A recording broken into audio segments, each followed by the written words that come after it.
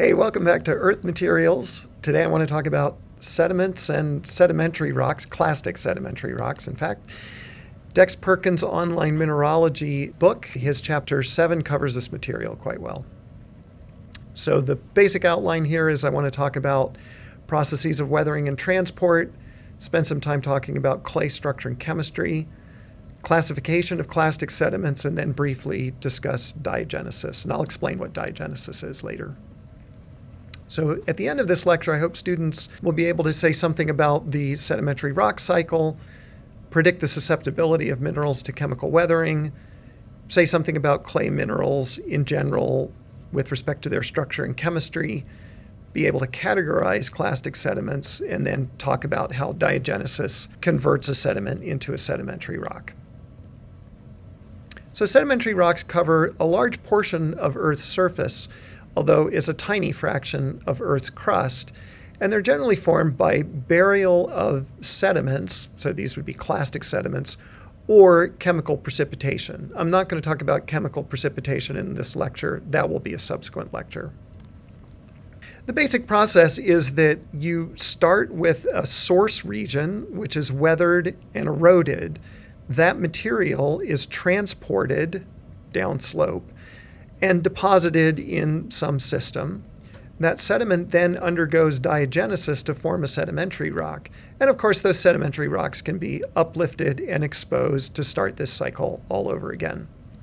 You can see a whole range of compositions depending on what the source rock is. The process also depends very sensitively on climate and topography. So you'll see very different sediments forming in, say, the Amazon rainforest, which is hot and wet and has very little topography, as opposed to sediments that are being deposited in, say, an alpine system at high elevation where it's cold and there's not very much precipitation and not very many plants. Several different possible agents of transport. Wind can form sand dunes, ice can form moraines, gravity can form talus fields and slumps, but most sediments are transported and deposited by water, either streams or lakes or in the ocean. Chemical weathering is an incredibly important process. It basically decomposes minerals. And this decomposition changes the chemical composition of the sediment, and it often also alters the mineralogy. Very generally, minerals that form at high temperature and pressure are more likely to be altered at Earth's surface than minerals that form at lower temperature or lower pressure. So the stability of a mineral at Earth's surface generally depends on the temperature and pressure at which it first crystallizes. Water is the most significant agent for altering and transporting material, but biology matters too, and the effects of lichen here or trees and other sorts of plants can be significant in weathering rocks. Okay, quick question here. Which of the following minerals do you think would weather fastest at Earth's surface?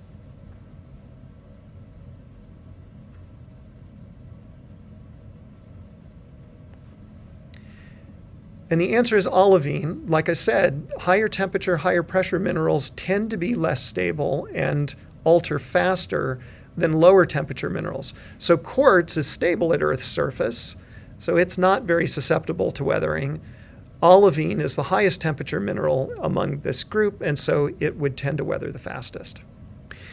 There are several different types of chemical weathering or decomposition. Dissolution is one of the simplest ones. For example, if we take salt and put it in water, it dissolves. In fact, there are salt deposits. When they get exposed near the surface, they can simply dissolve. The sodium and chlorine enter into solution and end up in the ocean. There are other sorts of dissolution reactions. So for example, we can take calcite and react it with carbonic acid, which is a common acid in solution, and it will dissolve to form calcium as an aqueous anion plus bicarbonate as an aqueous anionic complex. Hydrolysis is simply reacting a mineral with water to form new minerals, and so a really common one is to take feldspar, so this is potassium feldspar, with some stuff in water. Some of it is just water, but there can be a positively charged hydrogen ion here. And that can react to form kaolinite. Kaolinite is a clay, and some other stuff that's dissolved in water. Silicic acid here and potassium in solution. There are also reactions that simply add water to a crystal structure. So for example, there is the mineral anhydrite, which is CaSO4, calcium sulfate, and it reacts with water to produce gypsum. Gypsum is a different mineral that has structural water within it. Similarly, there can be changes to the structures of minerals if we take smectite, which is a type of clay, and we dry it out. It has a collapsed structure.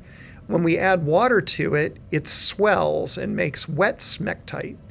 This changes its physical properties and can have an impact on slope stability.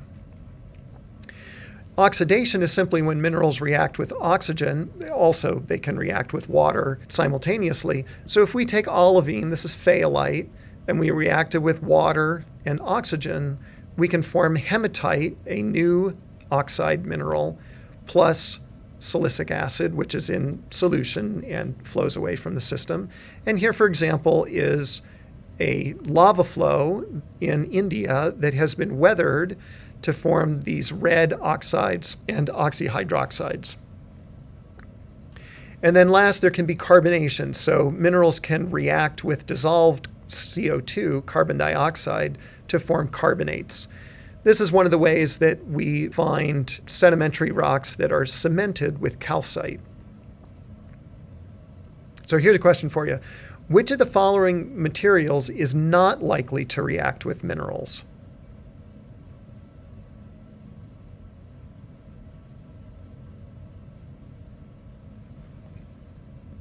And the answer here is nitrogen. We talked about carbon dioxide, water, oxidation reactions. Nitrification turns out to be extremely inefficient, although it does happen in some biological systems. So depending on the type of reaction, a precursor mineral that's exposed at the surface can react to form different product minerals. Here, for example, is a hydrolysis reaction where olivine, this is forsterite, plus water, reacts to form serpentine and brucite.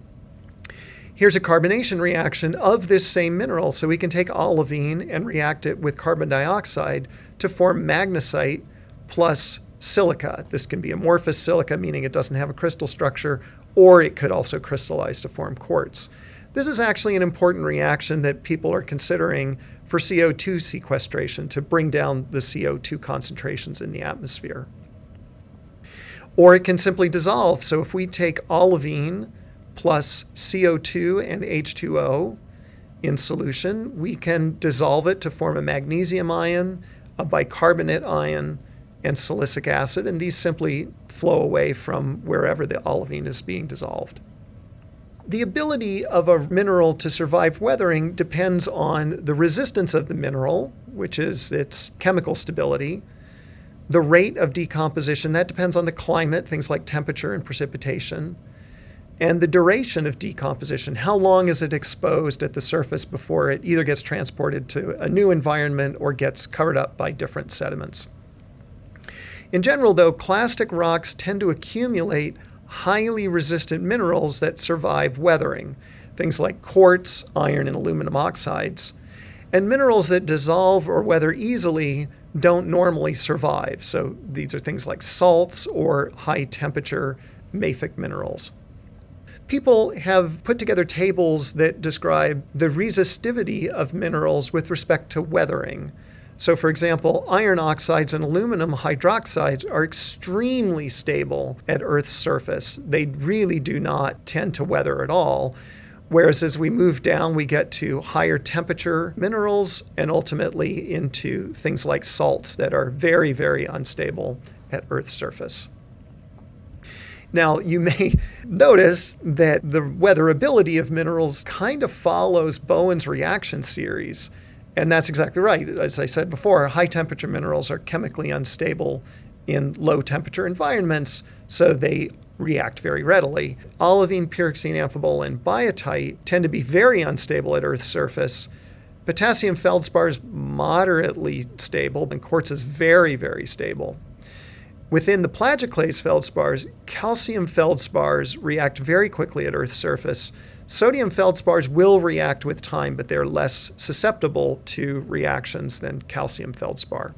And so the susceptibility table really largely reflects Bowen's reaction series. Okay, with that in mind, which of the following materials would be least susceptible to weathering?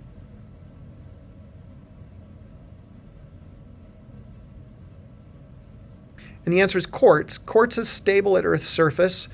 Micas can persist, especially muscovite, but the others react very quickly. So at this point, I hope students would be able to say something about the sedimentary rock cycle and then talk about the susceptibility of minerals to chemical weathering. Okay, I'd like to spend a little time talking about clays. These are very commonly formed by chemical weathering. They have a sheet structure, and there are two kinds of clays that can form. Some have a single tetrahedral and octahedral sheet bonded together, so a TO sheet.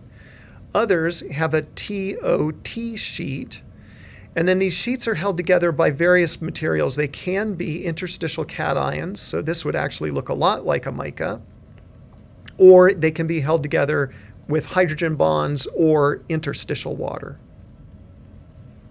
So these are all aluminum-bearing phyllosilicates, sheet silicates, and the different clays depend on how these sheets are stacked and whether there is an interlayer cation. So here, for example, is simply an octahedral tetrahedral sheet held together with hydrogen bonds. Here is a TOT sheet held together to the next TOT sheet with interstitial water. And here are TOT sheets that are held together with interstitial potassium. And so these correspond to different clays. Kaolinite is held together with hydrogen bonds. Illite are TOT sheets held together with interlayer potassium. And smectite and vermiculite are expanding clays. These are clays that are held together with interstitial water, but this water can be driven off if the clays are dried out, and then this whole structure collapses so that it shrinks. And there are various different kinds of clays. Kaolinite is this simple TO layer. Illite looks actually a lot like muscovite.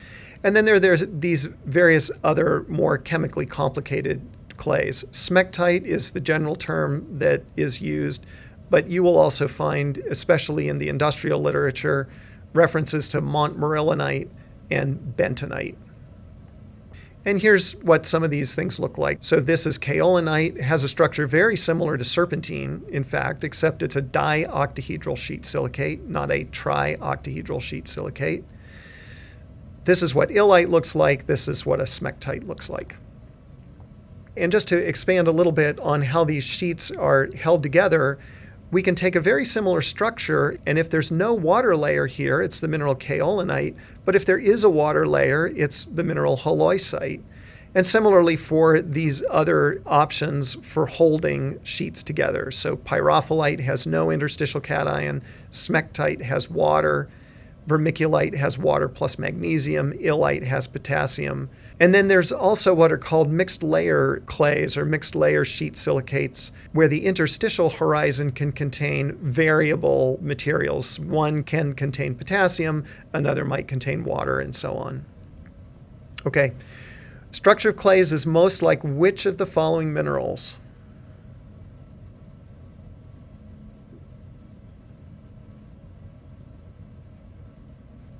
And the answer is micas. Clays are either TOT, which is like muscovite, a mica, or they're like TO sheet silicates, like serpentine. So at this point, I hope you have a better understanding of the structure and chemistry of clay minerals. Now, how do we classify clastic sediments? Well, first of all, let's define clastic. Clastic means made of clasts. What does that mean? Clasts are fragments of pre-existing rock. And this can include literally rock fragments, but also typically mineral grains. And it implies some sort of transport, which is usually by water, but can also be by air to form sand dunes and so on. And clastic rocks are classified according to grain size. So conglomerates have grain sizes that are greater than 2 millimeters in diameter. Sandstone, 62 microns to 2 millimeters. Siltstones are 4 to 62 microns in diameter, and clay stones are grains less than 4 microns in diameter. There are other classifications for clasts. A granule has a size of 2 to 4 millimeters. A pebble is technically 4 to 64 millimeters. A cobble is 64 to 256 millimeters, and a boulder is greater than 256 millimeters. But once grains are above 2 millimeters, we simply refer to that rock as a conglomerate. And when I say that the rock has that grain size, rocks can have many, many different grain sizes in them. This is referring to the dominant grain size. So here, the dominant grain size in this rock is greater than 2 millimeters, so this would be a conglomerate. Here, it's sand size, so it's a sandstone. It's also a sandstone. And this is very fine grained, so this would be a clay stone. One of the most important concepts for understanding clastic sediments is how sediments are transported.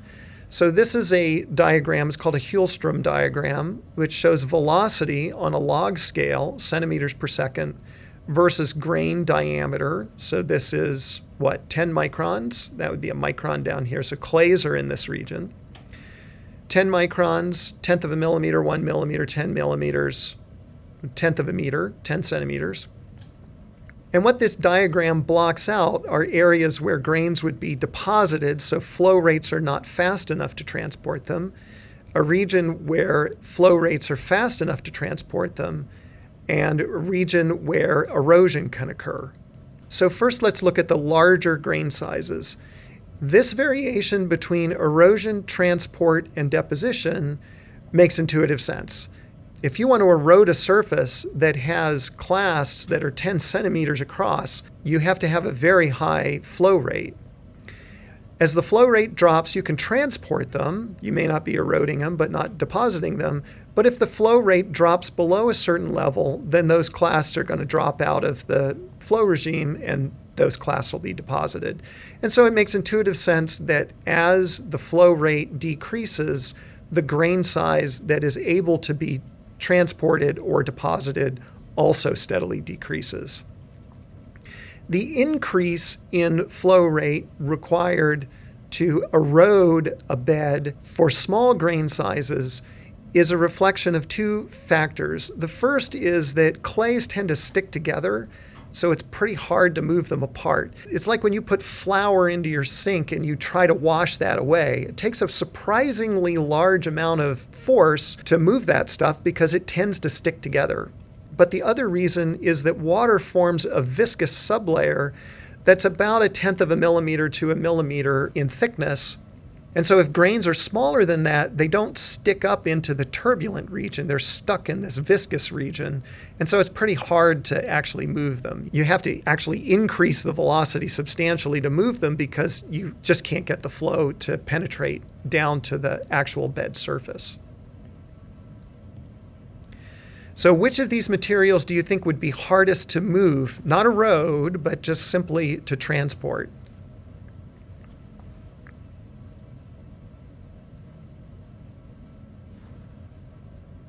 And the answer is boulders. If you want to just transport them, this would be the minimum velocity to transport these. And boulders, which are actually off the top of this diagram, would require the highest velocity to transport. But now let's think about erosion. Which of the following would be hardest to erode?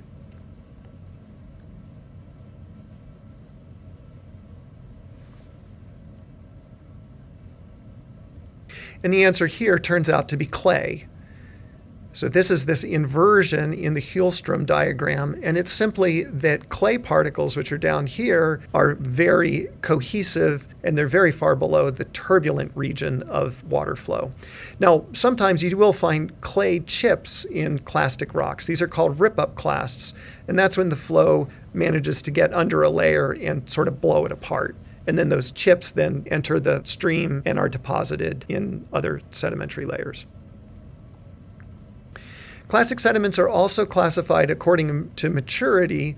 A mature sediment means it's been transported a lot, and an immature sediment means it has not been transported very much. Transport breaks up weak grains, and it also sorts all the grains to a common grain size. So materials that are well sorted all have very similar grain sizes. Materials that are not well sorted have a wide range of grain sizes.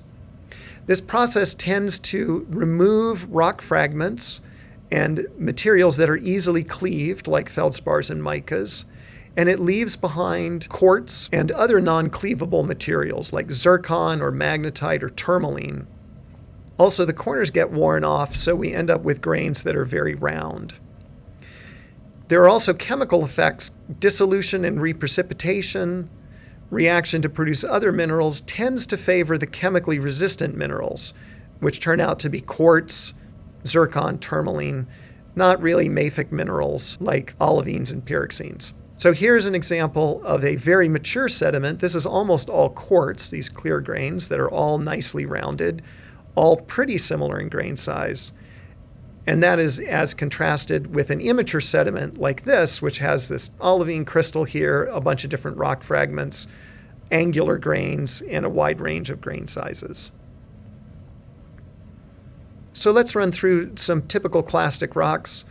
A very common clastic rock is a shale, which is a fine-grained detrital. Detrital just means it's been deposited. And it has a tendency to fracture along bedding planes. Sometimes we'll call something a mudstone, which is a mixture of silt and clay. That's essentially what a shale is. But we can then distinguish a mudstone or shale from a siltstone, which is silty, or a claystone, which is clayey. An argillite is a claystone, but it doesn't have a tendency to fracture along planes. So this claystone is actually an argillite. We distinguish shales from slates. Slates are incipiently metamorphosed, and they have what's called a slaty cleavage, which is typically in an angle to the bedding planes. One way to tell a slate from a shale is using the clink-clunk test. So if you tap a shale on a tabletop, it tends to go clunk. And if you tap a slate on a tabletop, it tends to clink. And the clinking is just indicating that it's more crystalline. The rock cleavage that we see, the separation of slates into plates, actually reflects the preferred orientation of clay minerals. And the stratification, the different layers in shales and these other fine-grained rocks, is very, very thin.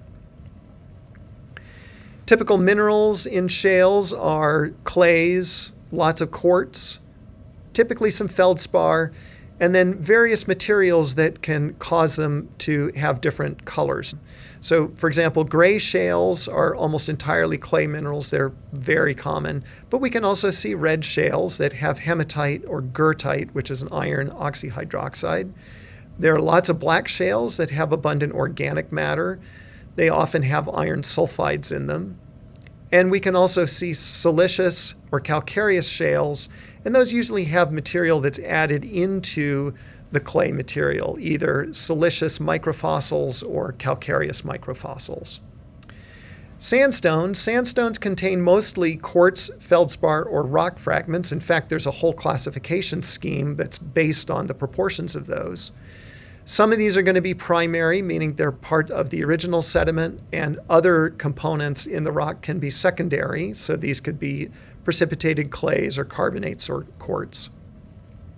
Some really common sandstones that we encounter are greywackies. Greywackies have approximately equal proportions of quartz, feldspar, and rock fragments. So on a quartz, feldspar, rock fragment diagram, greywackies, in most muds actually, tend to fall in this region.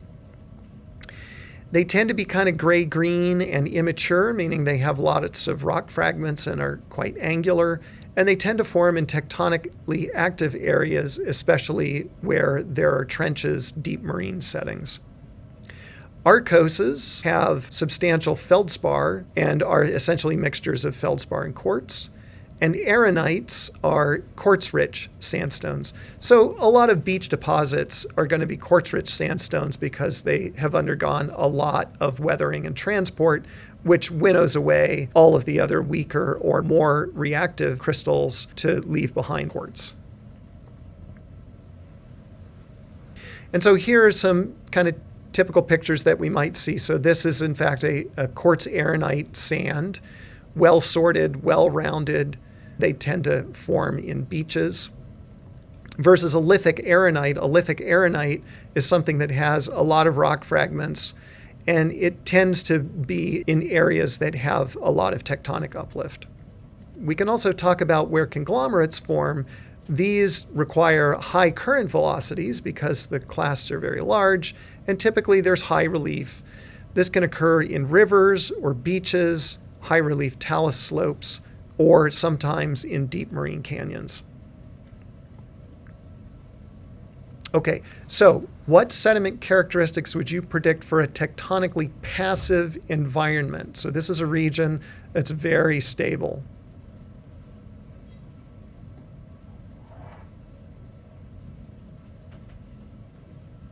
And the answer is rounded. I would expect there to be a lot of transport, and so many of the grains would be rounded, not angular, not so poorly sorted. It is true that you can find coarse grains in certain passive margins, but typically what we see are these well-rounded, mature sediments.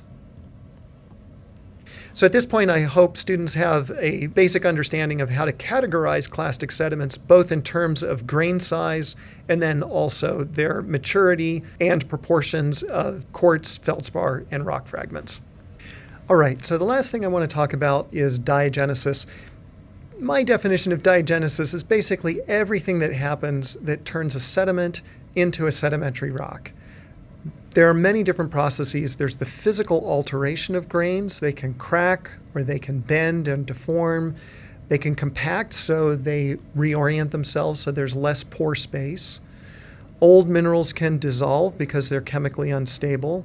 There's also a process of pressure solution. Pressure solution occurs because some minerals are more soluble at higher pressure than lower pressure, so they can dissolve in areas of high pressure, and that same material, quartz in this case, can migrate around and precipitate in areas of low pressure. So here's the boundary of an original quartz grain. This is new authigenic quartz that has precipitated around it. That's a diagenetic phenomenon. And then the materials that precipitate can be quartz, as in this case. There are other sorts of cements. There can be carbonates, calcite or siderite, or there can be oxides like hematite. And last, there can be various other kinds of reaction or alteration of some of the detrital materials. Glass can react to form clays or zeolites. End member feldspars can form from other more intermediate feldspars. Various ions can be mobilized.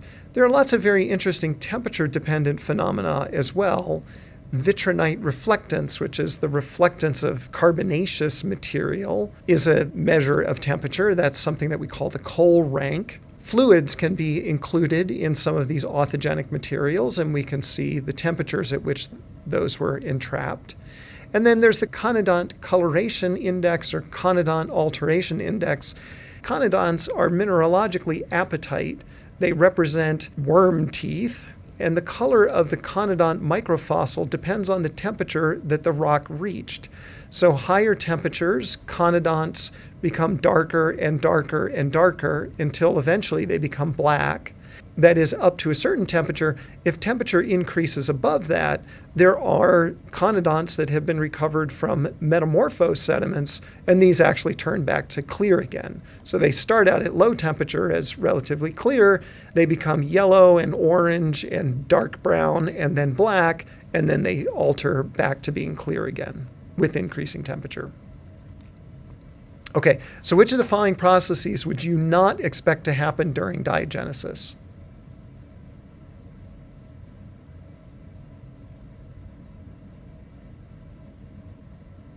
And the answer here is bioturbation.